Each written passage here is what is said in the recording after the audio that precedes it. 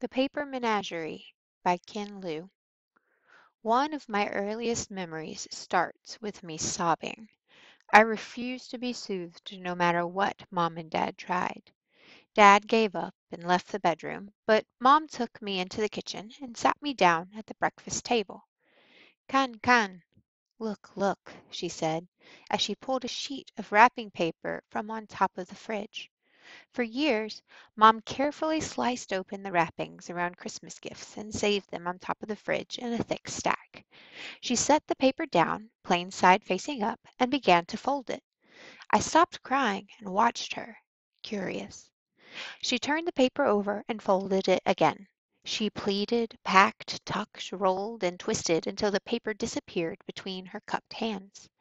Then she lifted the folded up paper packet to her mouth and blew into it like a balloon. Kan, she said, Lahu. Look, a tiger. She put her hands down on the table and let go. A little paper tiger stood on the table, the size of two fists placed together. The skin of the tiger was the pattern on the wrapping paper, white background with red candy canes and green Christmas trees. I reached out to Mom's creation. Its tail twitched, and it pounced playfully at my finger. "Roar-sa," it growled, the sound somewhere between a cat and rustling newspapers. I laughed, startled, and stroked its back with my index finger. The paper tiger vibrated under my finger, purring. "Zhejiao zheji," Mom said. "This is called origami." I didn't know this at the time, but Mom's breath was special. She breathed into her paper animals so that they shared her breath and thus moved with her life. This was her magic. Dad had picked Mom out of a catalog. One time, when I was in high school, I asked Dad about the details. He was trying to get me to speak to Mom again. He had signed up for the introduction service back in the spring of 1973. Flipping through the pages steadily, he had spent no more than a few seconds on each page until he saw the picture of Mom. "I've never seen this picture." Dad described it. Mom was sitting in a chair, her side to the camera, wearing a tight green silk cheongsam. Her head was turned to the camera so that her long black hair was draped artfully over her chest and shoulder. She looked out at him with the eyes of a calm child. "That was the last page of the catalog I saw," he said. The catalog said she was 18, loved to dance, and spoke good English because she was from Hong Kong. None of these facts turned out to be true. He wrote to her, and the company passed their messages back and forth.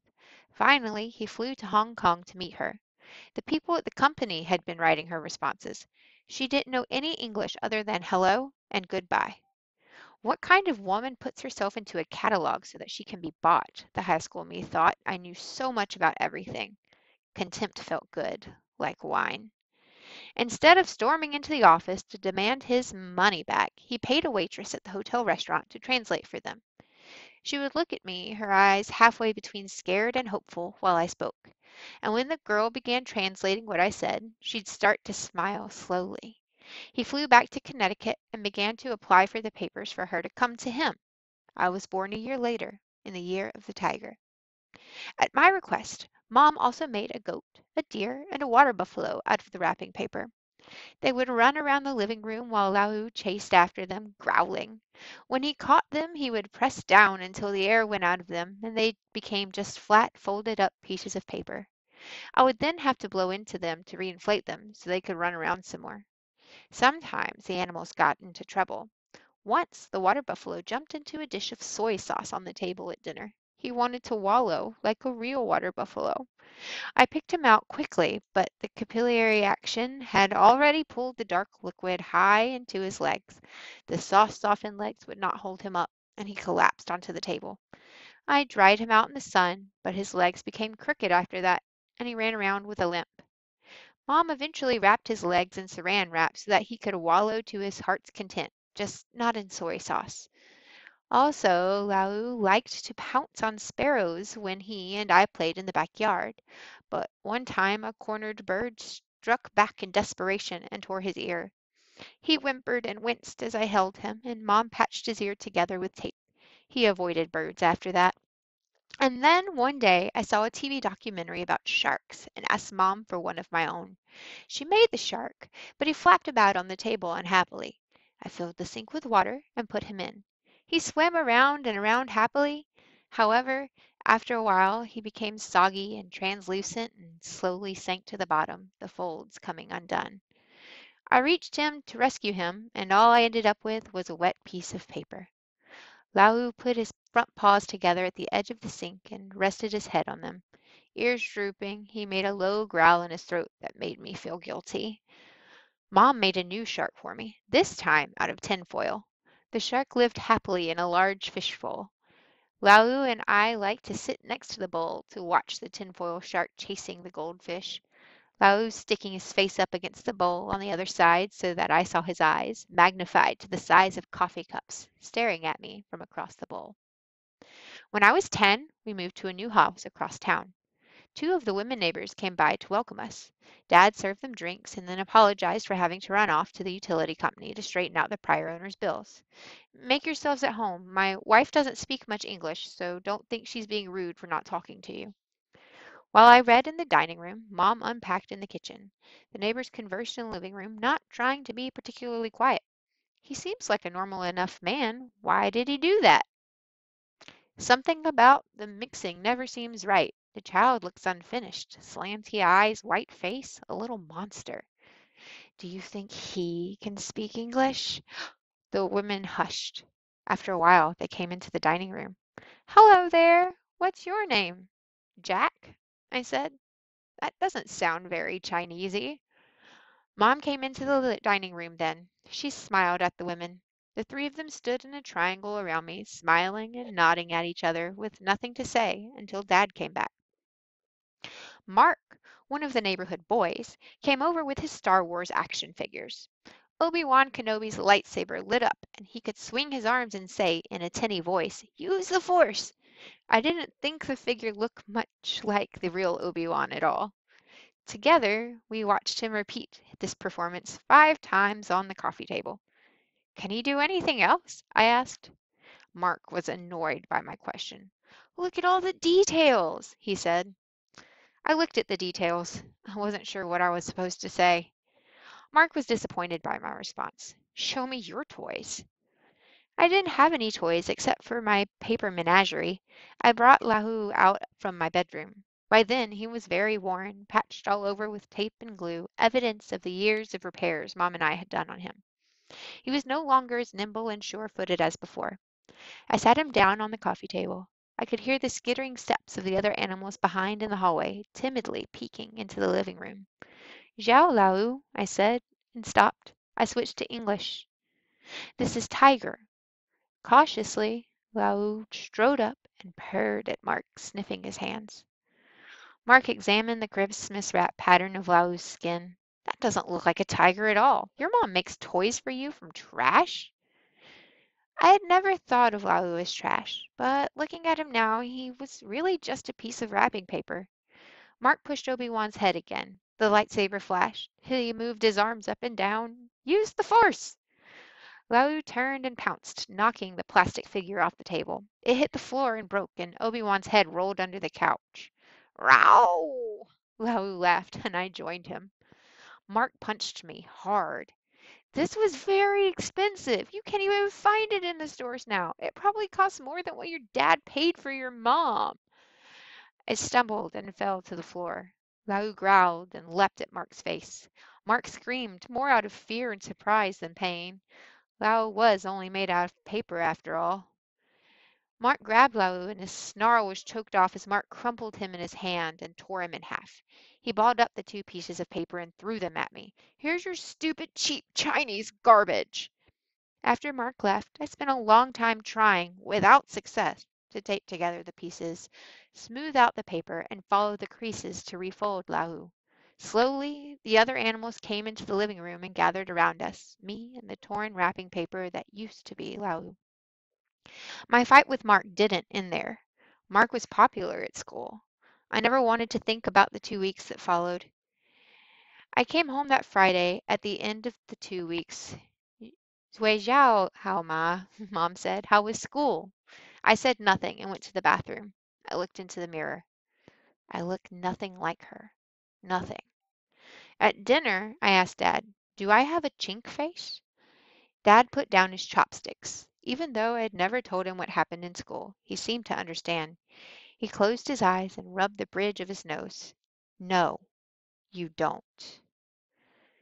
Mom looked at Dad, not understanding. She looked back at me. "Xiao xiao chink." What does chink mean? "English," I said. "Speak English." She tried. What happened? I pushed the chopsticks and the bowl before me away. Stir-fried green peppers with the five-spice beef. We should eat American food. Dad tried to reason. A lot of families cook Chinese sometimes. We are not other families. I looked at him. Other families don't have moms who don't belong. He looked away, and then he put a hand on Mom's shoulder. "I'll get you a cookbook." Mom turned to me. "Bu hao chi? The food doesn't taste good?" "English," I said, raising my voice. "Speak English." Mom reached out to touch my forehead, feeling for my temperature. "Fashala, do you have a fever?" I brushed her hand away. "I'm fine. Speak English," I was shouting. "Speak English to him," Dad said to Mom. "You knew this was going to happen someday. What did you expect?" Mom dropped her hands to her sides. She sat, looking from Dad to me and back to Dad again. She tried to speak, stopped, tried again, and stopped again. "You have to," Dad said. "I've been too easy on you. Jack needs to fit in." Mom looked at him. "If I say love, I feel here." She pointed to her lips. "If I say I feel here." She put her hand over her heart. Dad shook his head. "You are in America." Mom hunched down in her seat, looking like the water buffalo when Lao used to pounce on him and squeeze the air of life out of him. "And I want some real toys." Dad bought me a full set of Star Wars action figures. I gave the Obi-Wan Kenobi to Mark. I packed the Paper Menagerie in a large shoebox and put it under the bed. The next morning, the animals had escaped and taken over their old favorite spots in my room. I caught them all and put them back into the shoebox, taping the lid shut. But the animals made so much noise in the box that I finally shoved it into the corner of the attic, as far away from my room as possible. If Mom spoke to me in Chinese, I refused to answer her. After a while, she tried to use more English, but her accent and broken sentences embarrassed me. I tried to correct her. Eventually, she stopped speaking altogether if I was around. Mom began to mime things if she needed to let me know something. She tried to hug me the way she saw American mothers do on TV. I thought her movements exaggerated, uncertain, ridiculous, graceless. She saw that I was annoyed and stopped. "You shouldn't treat your mother that way," Dad said. But he couldn't look me in the eyes as he said it. Deep in his heart, he must have realized that it was a mistake to have tried to take a Chinese peasant girl and expect her to fit in the suburbs of Connecticut. Mom learned to cook American style. I played video games and studied French. Every once in a while, I would see her at the kitchen table, studying the plain side of a sheet of wrapping paper. Later, a new paper animal would appear on my nightstand and try to cuddle up to me. I caught them, squeezed them until the air went out, and then stuffed them away in the box in the attic. Finally stopped making the animals when I was in high school. By then, her English was much better, but I was already at that age when I wasn't interested in what she had to say, whatever language she used. Sometimes when I came home and saw her tiny body busily moving about in the kitchen, singing a song in Chinese to herself, it was hard for me to believe that she gave birth to me. We had nothing in common. She might as well be from the moon. I would hurry on to my room, where I could continue my all-American pursuit of happiness. Dad and I stood, one on each side of Mom, lying on the hospital bed. She was not yet even 40, but she looked much older. For years she had refused to go to the doctor for the pain inside her that she said was no big deal. By the time an ambulance finally carried her in, the cancer had spread far beyond the limits of surgery. My mind was not in the room. It was in the middle of the on-campus recruiting season, and I was focused on resumes, transcripts, and strategically constructed interview schedules. I schemed about how to lie to the corporate recruiters most effectively so that they'd offer to buy me. I understood intellectually that it was terrible to think about this while your mother lay dying, but that understanding didn't mean I could change how I felt. She was conscious. Dad held her left hand with both of his own. He leaned down to kiss her forehead. He seemed weak and old in a way that startled me. I realized that I knew almost as little about Dad as I did about Mom. Mom smiled at him. I'm fine. She turned to me, still smiling. I know you have to go back to school. Her voice was very weak, and it was difficult to hear her over the hum of the machines hooked up to her. Go. Don't worry about me. This is not a big deal. Just do well in school. I reached out to touch her hand because I thought that was what I was supposed to do. I was relieved. I was already thinking about the flight back and the bright California sunshine. She whispered something to Dad. He nodded and left the room. Jack, if she was caught in a fit of coughing and could not speak for some time. If I don't make it, don't be too sad and hurt your health. Focus on your life. Just keep that box you have in the attic with you. And every year at Qingming, just take it out and think about me. I'll be with you always. Qingming was the Chinese festival for the dead. When I was very young, Mom used to write a letter on Qingming to her dead parents back in China, telling them the good news about the past year of her life in America. She would read the letter out loud to me, and if I made a comment about something, she would write it down in the letter too. Then she would fold the letter into a paper crane and release it facing west. We would then watch as the crane flapped its crisp wings on its journey west, toward the Pacific, toward China, toward the graves of Mom's family. It had been many years since I did that with her. I don't know anything about the Chinese calendar, I said. Just rest, Mom. Just keep the box with you and open it once a while. Just open. She began to cough again. It's okay, Mom. I stroked her arm awkwardly. Haizi, Mama I ni. Her cough took over again. Son, Mom loves you. An image from years ago flashed into my memory. Mom saying I and putting her hand over her heart. All right, Mom. Stop talking. Dad came back, and I said that I needed to get to the airport early because I didn't want to miss my flight. She died when my plane was somewhere over Nevada. Dad aged rapidly after Mom died. The house was too big for him and had to be sold. My girlfriend Susan and I went to help him pack and clean the place. Susan found the shoebox in the attic. The paper menagerie, hidden in the non-insulated darkness of the attic for so long, had become brittle and the bright wrapping patterns had faded. I've never seen origami like this, Susan said. Your mom was an amazing artist. The paper animals did not move. Perhaps whatever magic had animated them stopped when Mom died. Or perhaps I had only imagined that these paper constructions were once alive. The memory of children could not be trusted. It was the first weekend in April, 2 years after Mom's death. Susan was out of town on one of her endless trips as a management consultant, and I was home, lazily flipping through the TV channels. I paused at a documentary about sharks. Suddenly I saw, in my mind, Mom's hands as they folded and refolded tinfoil to make a shark for me, while Lau and I watched. A rustle. I looked up and saw that a ball of wrapping paper and torn tape was on the floor next to the bookshelf. I walked over to pick it up for the trash. The ball of paper shifted, unfurled itself, and I saw that it was Lau, who I hadn't thought about in a very long time. Rorsa. Mom must have put him back together after I had given up. He was smaller than I remembered. Or maybe it was just that back then my fists were smaller. Susan had put the paper animals around our apartment as decoration. Whoop. She probably left Lau in a hidden corner because he looked so shabby.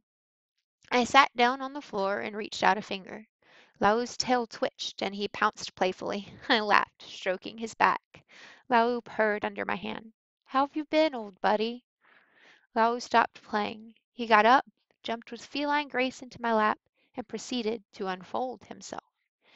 In my lap was a square of creased wrapping paper, the plain side up. It was filled with dense Chinese characters. I had never learned to read Chinese, but I knew the characters for son, and they were at the top, where you'd expect them in a letter addressed to you, written Mom's awkward, childish handwriting. I went to the computer to check the internet. Today was King Ming. I took the letter with me downtown, where I knew the Chinese tour buses stopped. I stopped every tourist asking Nin Wei Du Zongwen Ma. Can you read Chinese? I hadn't spoken Chinese in so long that I wasn't sure if they understood. A young woman agreed to help. We sat down on a bench together, and she read the letter to me aloud. The language that I had tried to forget for years came back, and I felt the words sinking into me, through my skin, through my bones, until they squeezed tight around my heart. Son, we haven't talked in a long time. You are so angry when I try to touch you that I'm afraid. And I think maybe this pain I feel all the time now is something serious. So I decided to write to you. I'm going to write in the paper animals I made for you that you used to like so much. The animals will stop moving when I stop breathing. But if I write to you with all my heart, I'll leave a little of myself behind on this paper in these words. Then, if you think of me on Kingming, when the spirits of the departed are allowed to visit their families, you'll make the parts of myself I leave behind come alive too. The creatures I made for you will again leap and run and pounce, and maybe you'll get to see these words then. Because I have to write with all my heart, I need to write to you in Chinese. All this time, I still haven't told you the story of my life. When you were little, I always thought I'd tell you the story when you were older, so you could understand. But somehow that chance never came up. I was born in 1957 in Sigulu village, Hebei province. Your grandparents were both from very poor peasant families with few relatives. Only a few years after I was born, the Great Famine struck China, during which 30 million people died. The first memory I have was waking up to see my mother eating dirt so that she could fill her belly and leave the last bit of flour for me. Things got better after that. Sigulu is famous for its zheji paper craft, and my mother taught me how to make paper animals and give them life. This was practical magic in the life of the village. We made paper birds to chase grasshoppers away from the fields and paper tigers to keep away the mice. For Chinese New Year, my friends and I made red paper dragons. I'll never forget the sight of all those little dragons zooming across the sky overhead, holding up strings of exploding firecrackers to scare away all the bad memories of the past year. You would have loved it. Then came the Cultural Revolution in 1966. Neighbor turned on neighbor and brother against brother. Someone remembered that my mother's brother, my uncle, had left for Hong Kong back in 1946 and became a merchant there. Having a relative in Hong Kong meant we were spies and enemies of the people, and we had to be struggled against in every way. Your poor grandmother. She couldn't take the abuse and threw herself down a well. Then some boys with hunting muskets dragged your grandfather away one day into the woods, and he never came back. There I was, a 10-year-old orphan. The only relative I had in the world was my uncle in Hong Kong. I snuck away one night and climbed onto a freight train going south. Down in the Guangdong province, a few days later, some men caught me stealing food from a field. When they heard that I was trying to get to Hong Kong, they laughed. It's your lucky day. Our trade is to bring girls to Hong Kong. They hid me in the bottom of a truck along with other girls and smuggled us across the border. We were taken to a basement and told to stand up and look healthy and intelligent for the buyers. Families paid the warehouse fee and came to look us over and select one of us to adopt. The Chin family picked me to take care of their two boys. I got up every morning at 4 to prepare breakfast. I fed and bathed the boys. I shopped for food. I did the laundry and swept the floors. I followed the boys around and did their bidding. At night, I was locked into a cupboard in the kitchen to sleep. If I was slow or did anything wrong, I was beaten. If the boys did anything wrong, I was beaten. If I was caught trying to learn English, I was beaten. Why do you want to learn English? Mr. Chen asked. You want to go to the police? We'll tell the police that you are a mainlander illegally in Hong Kong. They'd love to have you in their prison. 6 years I lived like this. One day, an old woman who sold fish to me in the morning market pulled me aside. I know girls like you. How old are you now? 16? One day the man who owns you will get drunk, and he'll look at you and pull you to him, and you can't stop him. The wife will find out, and then you will think you really have gone to hell. You have to get out of this life. I know someone who can help. She told me about American men who wanted Asian wives. If I can cook, clean, and take care of my American husband, he'll give me a good life. It was the only hope I had. And that was how I got into the catalog with all those lies and met your father. It was not a very romantic story, but it is my story. In the suburbs of Connecticut, I was lonely. Your father was kind and gentle with me, and I was very grateful to him. But no one understood me, and I understood nothing. But then you were born. I was so happy when I looked into your face and saw shades of my mother, my father, and myself.